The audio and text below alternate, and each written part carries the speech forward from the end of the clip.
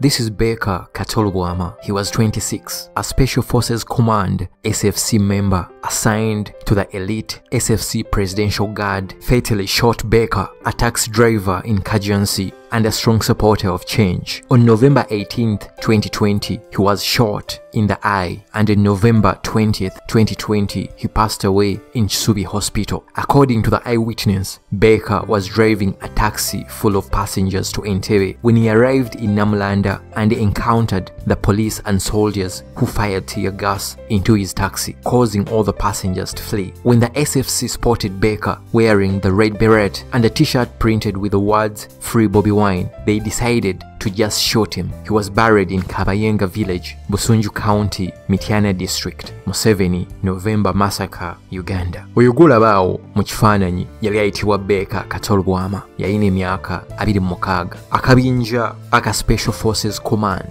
SFC era nkali assigned okuba nke kakuuma General Museveni. Omu ku musirikale ali mu kabinja kano aka SFC be basirikale abakuuma General Museveni n'abalala awo abamuli okumpi. Omusirikale omu okuva mu kabinja kano yakuba Baker essasi mu liiso nga 18 November 2020. November 2020 Baker yafiira mu ddwaliro e Kisubi. Baker yali taxi driver era nga yali akolera Kajansi. Yali ayagala nnyo enkyukakyuka, yali muwagizi wa nkyukakyuka.